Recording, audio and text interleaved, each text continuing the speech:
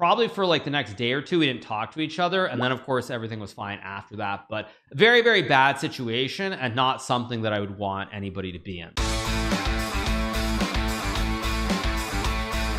So my brother and I played in 2001 in the United States Junior Chess Championship. Now this is a very prestigious tournament. It is a round robin tournament. I believe it features the top 10 players in the country under the age of 20 years old. Now 9 of the players are seeded by rating, the top players in the United States, and there is a 10th spot that is given, or at least at the time was given, to the player who won the US Junior Open Championship. Now my brother actually won that tournament to qualify for the US Junior Championship, which was played that year in Tulsa, Oklahoma.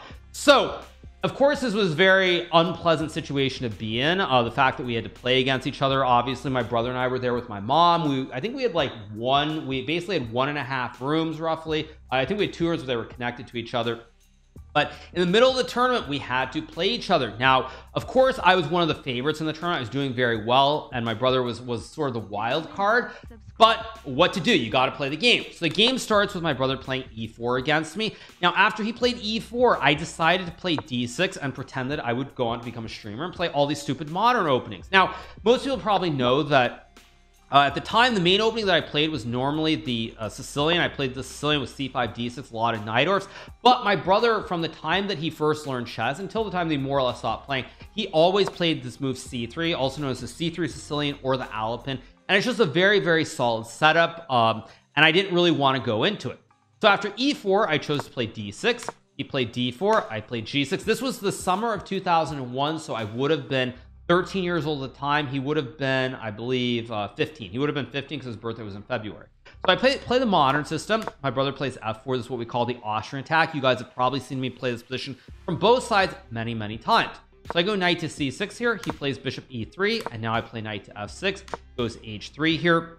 Now I remember at the time, in one of the other tournaments, maybe it was the US Open in Minnesota, or maybe it was in the Denker tournament of college kids, my brother actually lost the game, I think, with the white piece, and something similar to this, to a kid by the name of David John, who was about a FIDE master, roughly 2000, 2001, again, just going back my memory. But yes, they held the United States Open Championship in Minneapolis in Minnesota, I believe in 2001 or 2000. I don't remember the exact year, but they held it there. So at any rate, he plays h3 to stop knight g4. So I castle. He goes queen to d2. Now I play e5, trying to strike in the center of the board. He plays this move knight to f3, which is already going the wrong direction. What my brother probably should have played is he probably should have traded the pawns on e5 and then played this move d5. Although the reason I don't think he did this is because now I can play knight to d4 here. And this is another thing that I've always said to people who play various openings. You have to be aware of the themes of what the openings are. So I'm going to go back to start. Now, there's another opening that can happen, which is called the King's Indian Defense. And you get this classic same-ish variation with bishop e3, knight to c6, like knight ge2, let's just say a6, knight g3, where black can go e5, d5, and now plop the pony on d4. Now, the point behind plopping the pony on d4 is that after knight to d4, white can trade. And after you take on d4, I go knight takes e4 here, fossilizing the queen. If you take the knight, I go rook to e8, pinning the tail on the donkey. So this is one idea. But now, again, the reason you want to be aware of themes is even if the opening is different, the same concept applies here.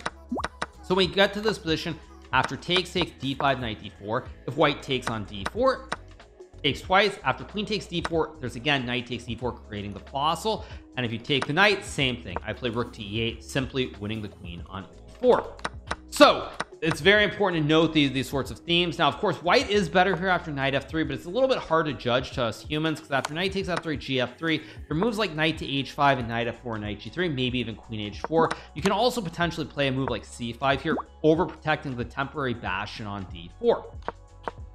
So my brother instead plays knight f3, which is a mistake. It's not the best move here, because now I take on d4, knight takes d4, and now I trade, which actually seems wrong. Why did I not play rook e8? Actually, computer says rook e8 is the best move. Why didn't I go rook e8 here?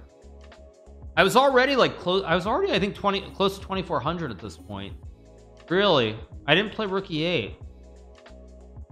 Very strange, because rook e8 is a much better move. You target the pawn on e4, And if white goes bishop to d3 here, for example, you can go knight takes, bishop takes. I think you go c5. Yeah, you go c5 here, because now if white moves the bishop back, let's just say f2, you have c4 undermining the bishop on d3, which guards the pawn on e4. And after bishop takes c4, there's knight takes e4, takes, double attack and a check. And after bishop to e2, I assume you go, computer likes queen e8. Both queen e8 and queen e7 look very good, because white cannot castle the king here, because you would lose the bishop on 2.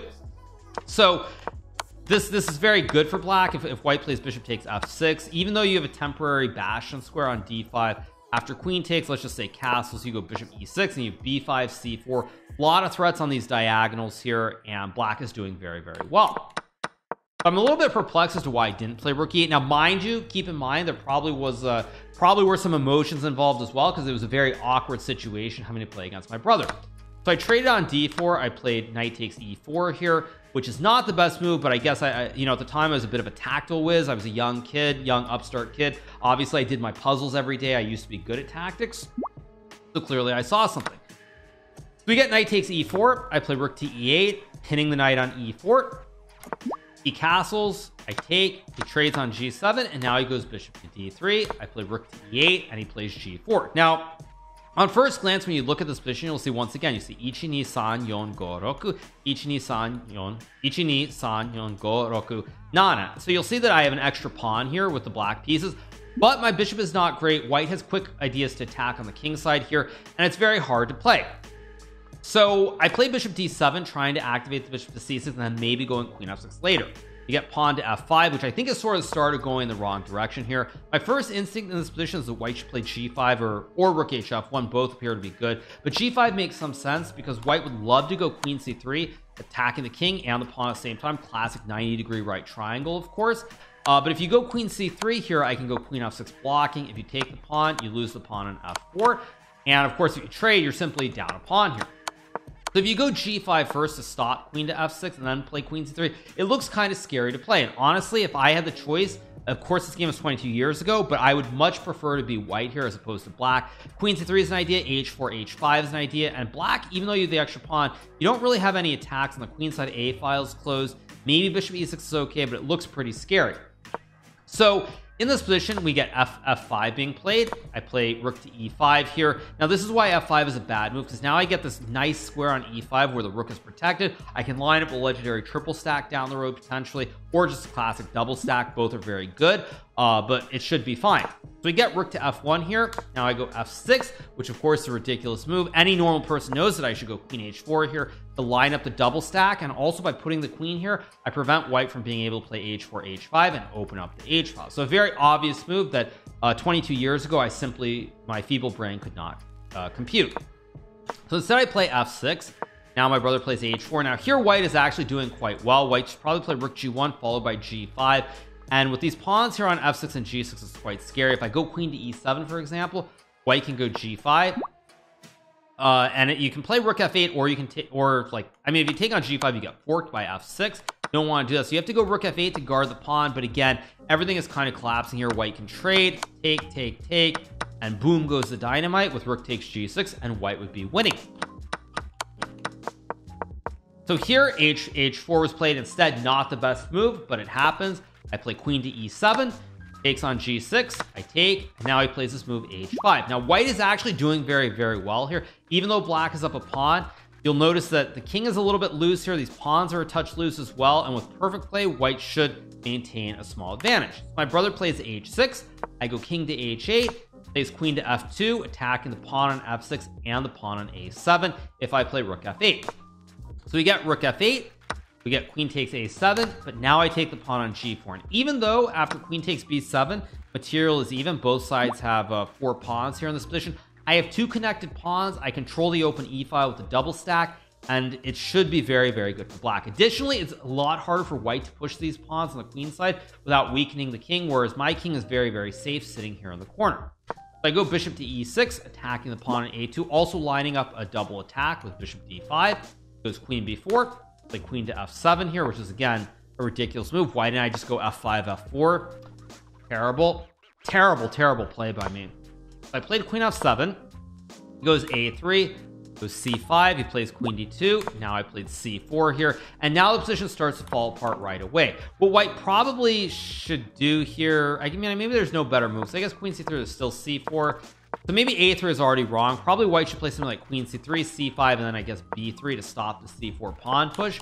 But instead he played a3, c5, queen d2. Now I go c4, bishop e2, only move, and now I have this very nasty move c3 here, which attacks the queen. White cannot take with the queen because then you lose the bishop, and if you take with the pawn, as my brother did, now your king is kind of open. You're temporarily up a pawn. There are a lot of threats on the b file.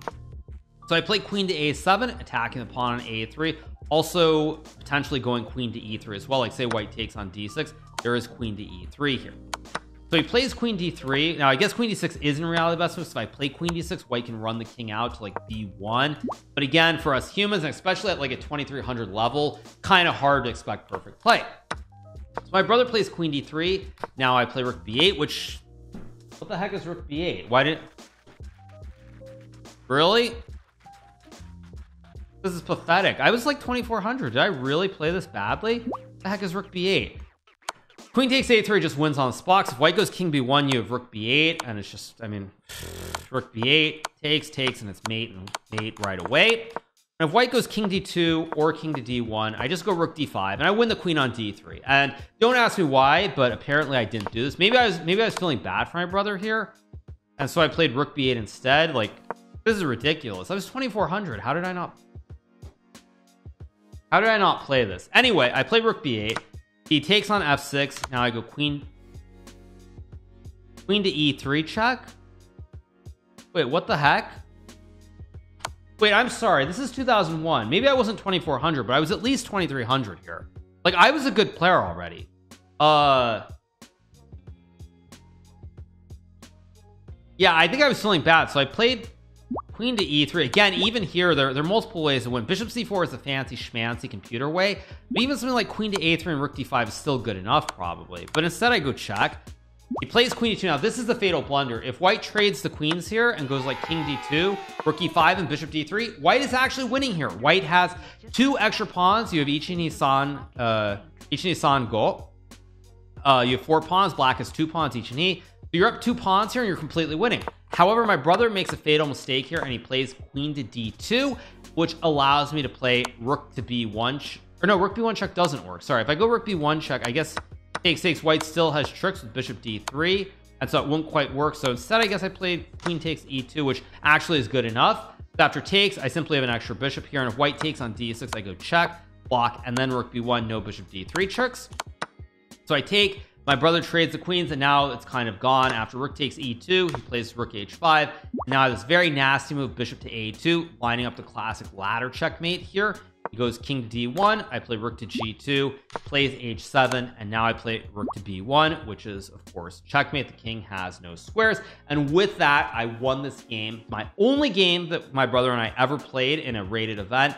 I did win this game against my brother, so this was a very, very tough game. Obviously, did not play it very well. I think there were emotions involved, with goes without saying. This was a classical game of chess. It was played at the U.S. Junior Championship in 2001 in Tulsa, Oklahoma, which I did win. Now, again, very, very, very, very unpleasant situation. Of course, after the game, you know, we didn't like talk to each other. I think my brother actually like cried, if I remember correctly. Like, it was a very bad situation altogether. And I think like probably for like the next day or two, we didn't talk to each other. And then of course, everything was fine after that, but very, very bad situation and not something that I would want anybody to be in. So this was the one and only time that I played against my brother in a rated classical game of chess. I hope you guys did enjoy this recap. Make sure to hit that subscribe button below if you haven't. And for everybody who's watching this on Twitch, I hope you enjoy seeing how Abe Froman makes the sausage.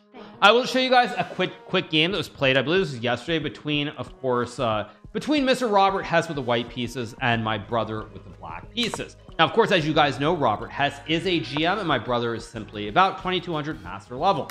The game starts with b3. We get e5. Why can't I hear it? We get bishop b2. We get d6. We get e3 here. Pretty normal by Robert. He's trying to play like me, actually. He's trying to play like b3, e3, bishop b2. We get g6. h4 played. Bad move by Robert. Definitely not what you'd recommend to people who are new to the game. But he tries to play a wing pawn attack. We get knight to f6, which prevents white from playing h5 here. You get pawn to d4.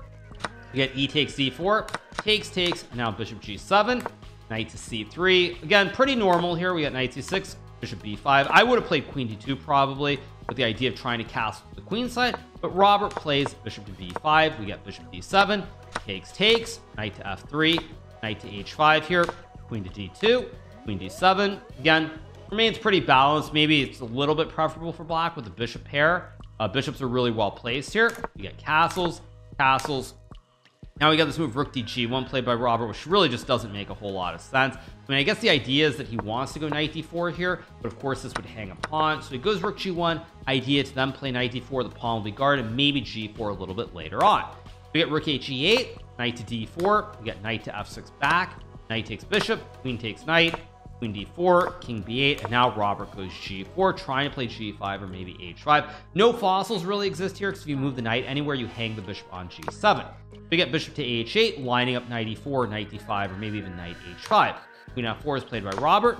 My brother plays knight d5. Now, knight takes g4, of course, would be a stronger move, because if white takes knight with the rook, you lose the rook on h1.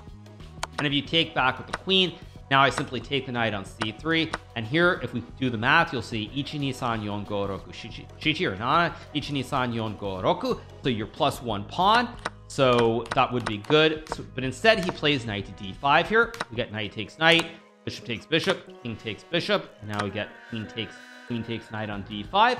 We get rook to d1, queen to e5, rook d4. Now we get c5, trade, pawn takes. Of course, you have to take with the pawn, because if you take with the rook after rook d2, if this backwards pawn is a little bit weak on d6. So he takes, rooks come off. Now black controls the d5. You can maybe line up the classic XQC kebab with rook d2 to impale the meat. We get king c3 being played by Hess, d5. We get rook h2, king c7, get h5. Now we get b4 here. King to c4 and king to c6, or it's the classic kebab with rook d2 to impale the meat. So we get h takes g6, h takes g6. Now we get rook to h7 here, rook to d7, c3 is played, and now we get a5, g5 played by Robert. Position is pretty balanced here, by the way. King is maybe good on c4, maybe bad, but you have an active rook on h7, so there is definitely play. We get e4 here, and now Robert plays this horrible move, rook to h4, trying to win the pawn on e4. What he could have done is he could have played rook to h8 to go rook to c8, or maybe taking on b4 right away. But instead, Robert Hess, the man whose name you can't spell without chess, plays rook to h4, and now you get rook to d3. And now white's king is simply stuck here on c4. This is what we call a classic mating net. We got pawn takes pawn, and now white has no way to stop rook c3, which will be checkmate on the next move. You get rook takes e4. Again, if you play any move like a3, I just go check anyway. So he takes, and after rook to c3 here, king is stuck. You have no squares. The black king covers the b5 and d5 squares. Pawn on c5 covers d4. Rook is guarded by the pawn, and the rook, of course, covers the d3 squares where as well. So white king has no squares. And of course, this is checkmate. So in our daily moment of shame, this is the bit of shame, is that Robert Hess, who competed in the US Championship, was very close to winning it, by the way, in 2009, the year that I won. He has fallen to the levels where he's now losing to my brother, who is barely a master level chess player. So that is our little bit of our daily shame on Robert Hess for losing to my brother. But I did want to show you guys this game very quickly, and we will, of course, now get back to chess.